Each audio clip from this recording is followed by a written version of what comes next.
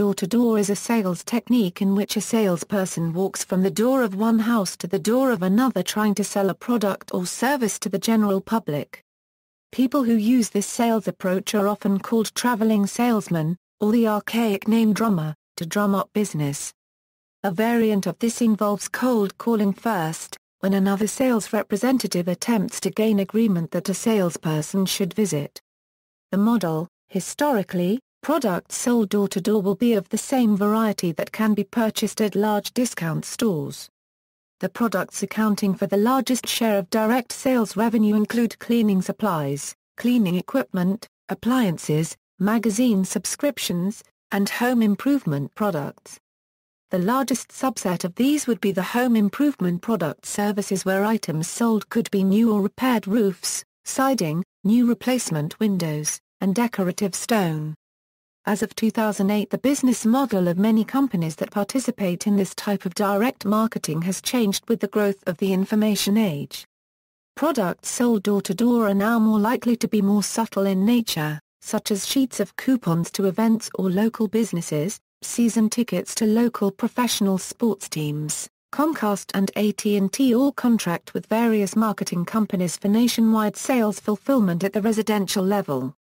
While the older model of the salesman carrying a bag of goods on his shoulder to sell to the public still survives, this practice has seen a decline in recent years.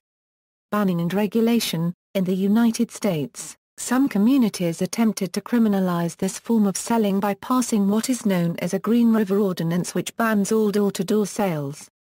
In 1933, the United States Court of Appeals for the Tenth Circuit upheld such a law valid, but in 1976 the Supreme Court extended the First Amendment to commercial speech, and in 1980 set forth a four-pronged test regarding the regulation of door-to-door selling. The pitch itself must not regard things that are in themselves illegal and must be truthful to be protected by the First Amendment. Assertive governmental interest is substantial. The regulation directly advances point 2. If the regulation is necessary to serve that interest. If a regulation meets these criteria, it is most likely legal. Door-to-door shipping. A similar, but unrelated term is door-to-door shipping, which is a service provided by many international shipping companies. The quoted price of this service includes all shipping, handling, import and customs duties, making it a hassle-free option for customers to import goods from one jurisdiction to another. This is compared to standard shipping, the price of which typically includes only the expenses incurred by the shipping company in transferring the object from one place to another.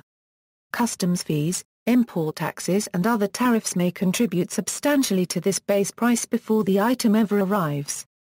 Door-to-doorers. In Ireland, the distribution of bags and tags by charities collecting clothes and other items has become widespread.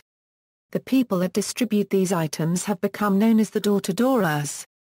Religious work. Jehovah's Witnesses and Mormons are known for door-to-door proselytizing. See also, begging, canvassing, hawker, peddler, solicitation. References.